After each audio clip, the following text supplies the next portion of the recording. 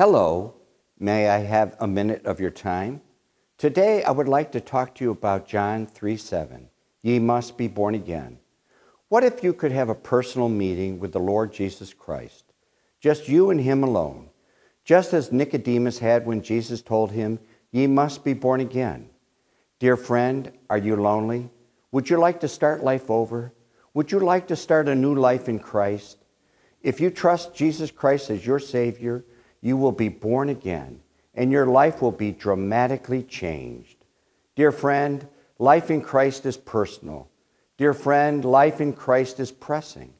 Dear friend, life in Christ is powerful. That is why Jesus said, ye must be born again. I hope your personal meeting with Jesus Christ goes well. This is Pastor Gary Tucker reminding you that Jesus saves.